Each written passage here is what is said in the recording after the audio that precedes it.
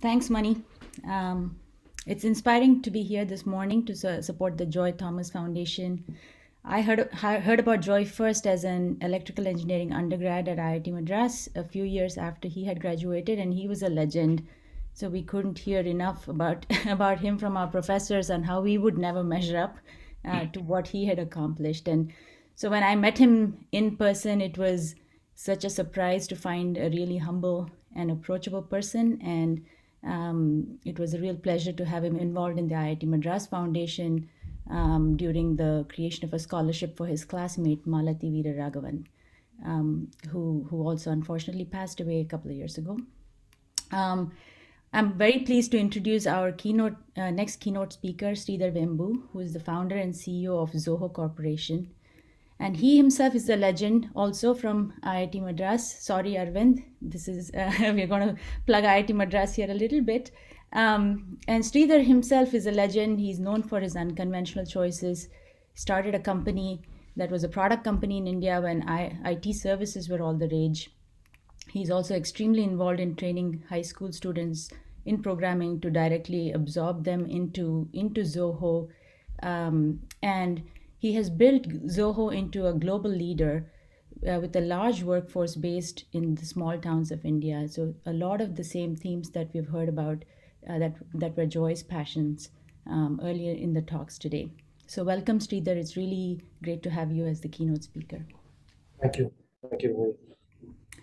I would love to just start with your interactions with Joy and how you got to know him, and maybe you can tell us a little bit about how he and Tony Thomas have influenced you in your journey.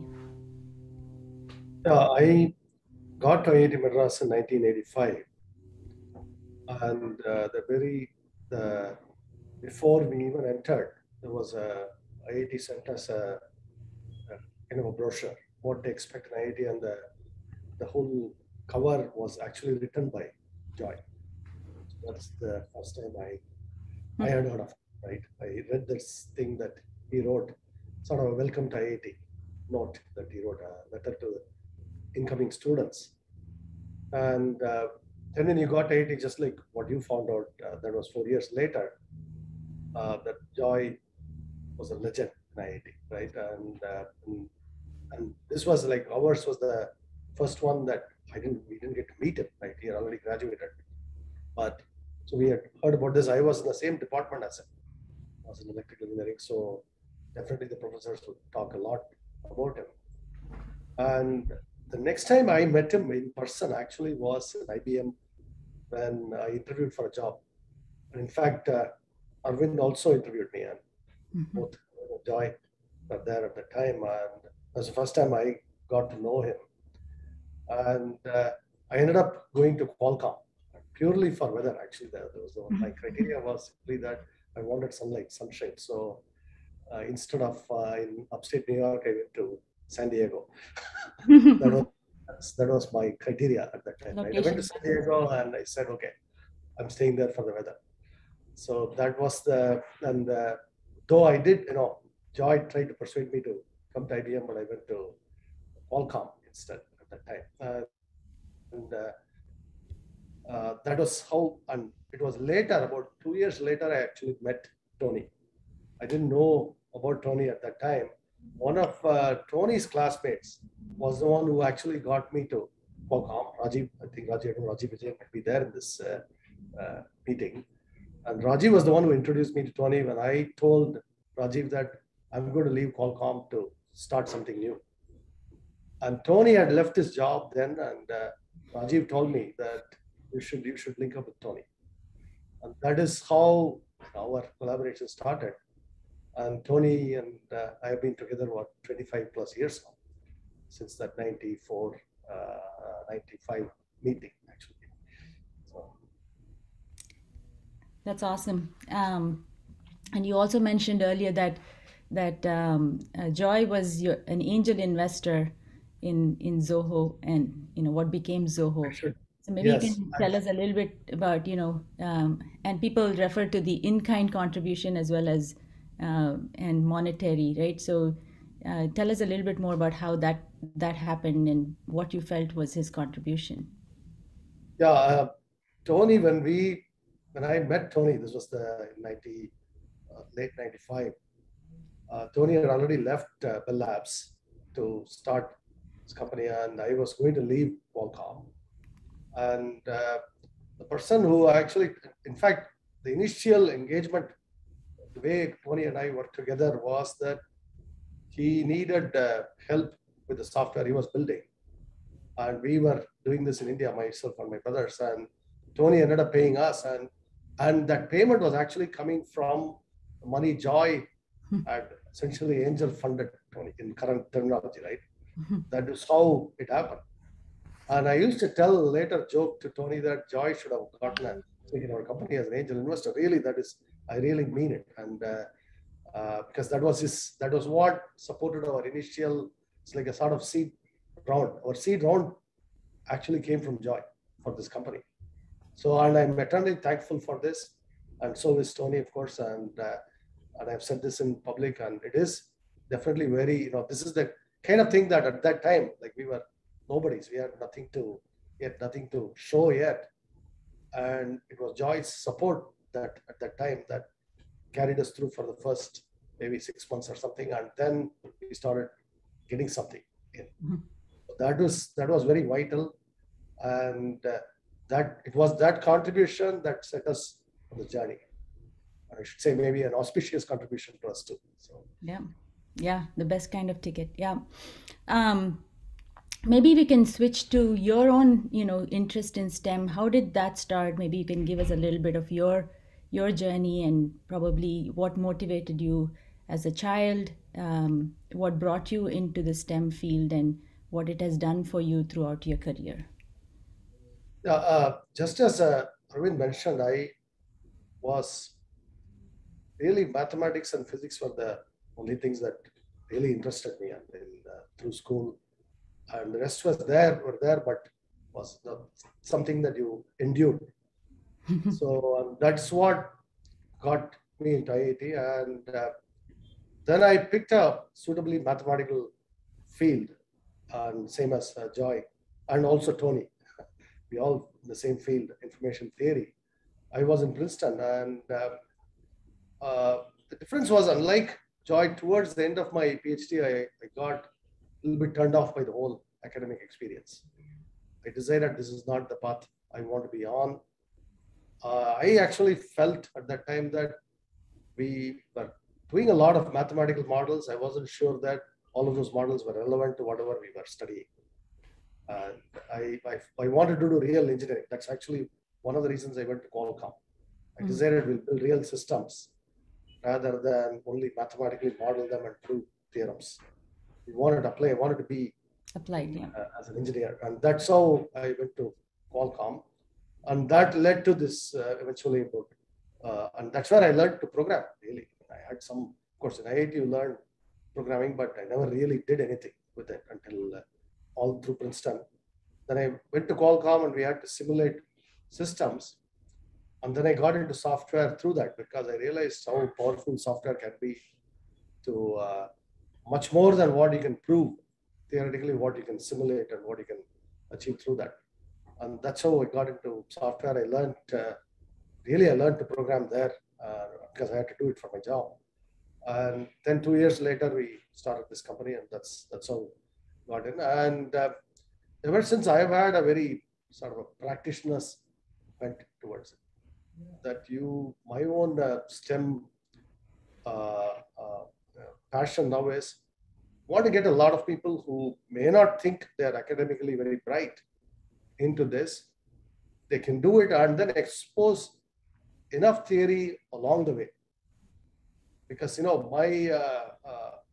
I feel that a lot of people, particularly in India, get turned off by, initially just too much theory thrown at it. And this is true even in IIT, right? Even in IIT, you end up gaming the system a lot rather than actually learning because too much theory is thrown at you.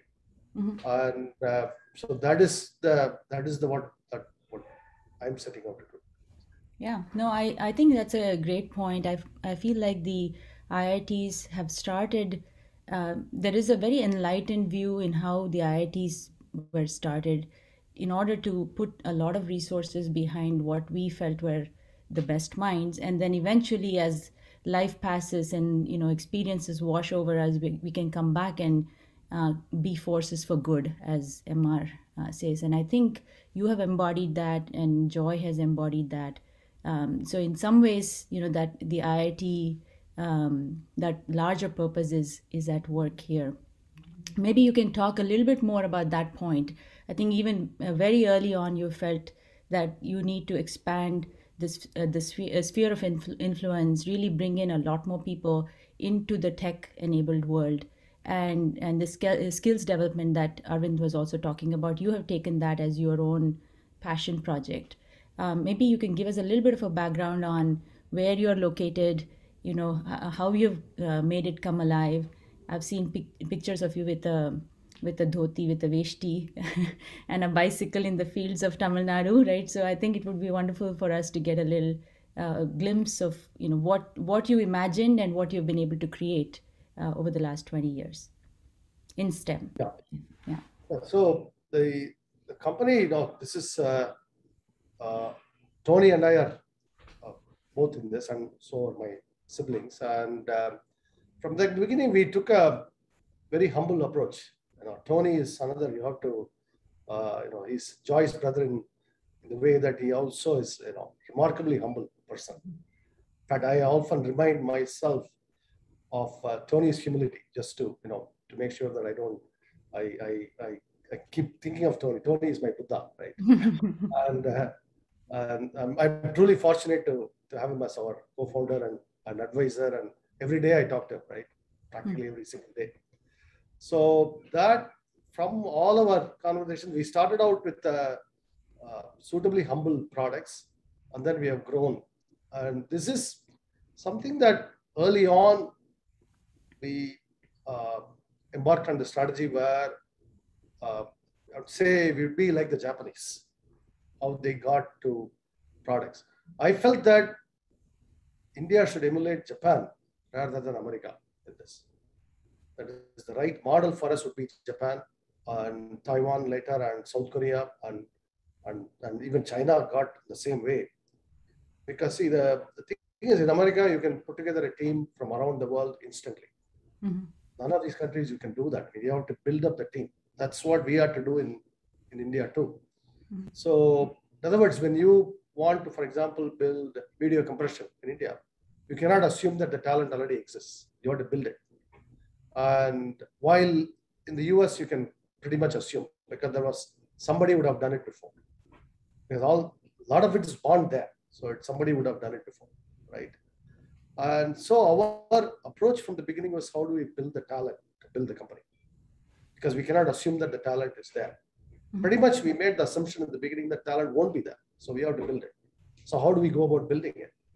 And that's how the whole journey towards our Zoho University, which is now called Zoho Schools of Learning, because in India, the government doesn't like the word university to be used by unregulated entities. And we have refused to seek any kind of recognition from the government.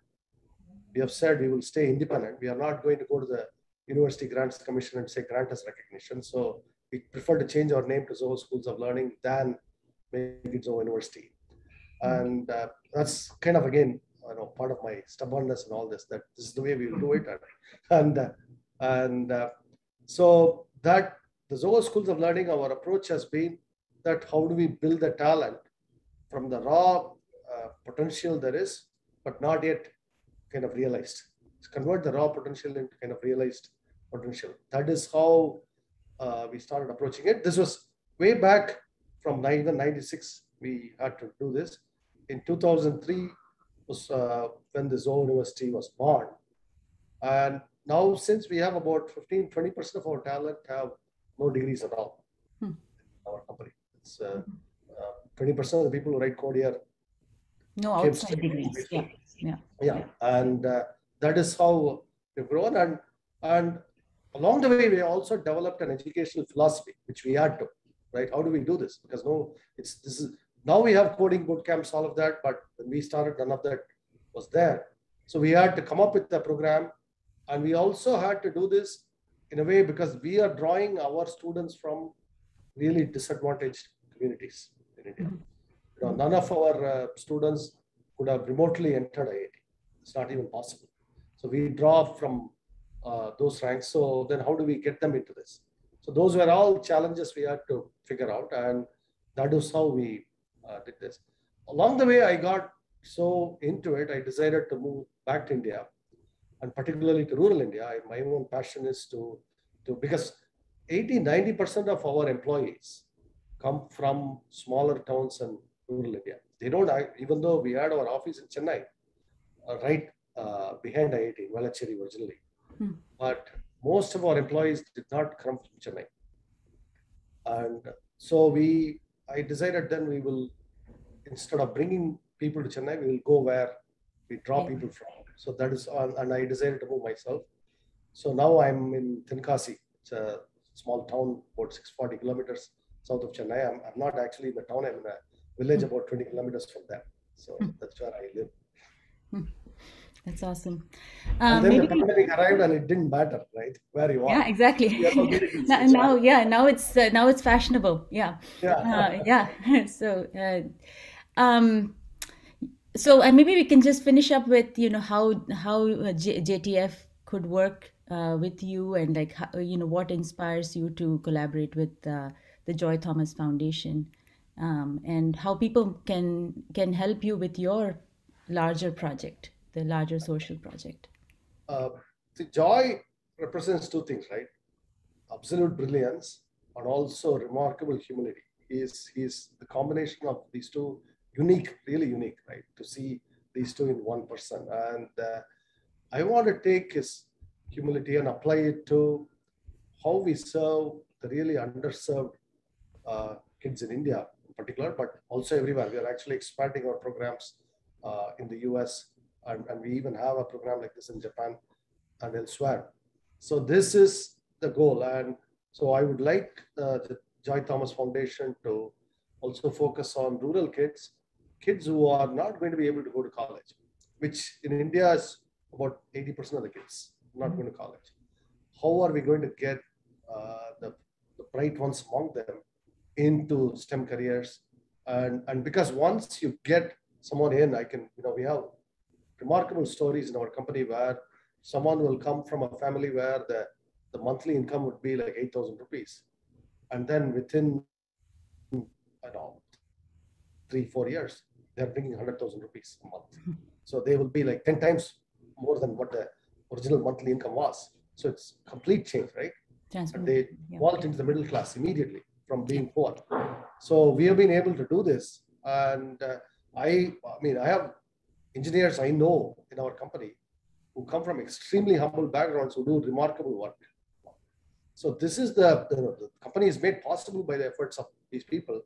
I would like the Joy Thomas Foundation to serve these, because that would be truly in the spirit of joy. And we have had conversations in Tony's home and in Joy's home in Silicon Valley on all these before. So that's what I would like the foundation to do. Thank you. And I really do hope that the Joy Thomas Foundation can continue to do the excellent work that you have started off today. So thank you very much, Sridhar. This has been enlightening. Thank you for joining us this morning. And back to you, Mani. Thank you.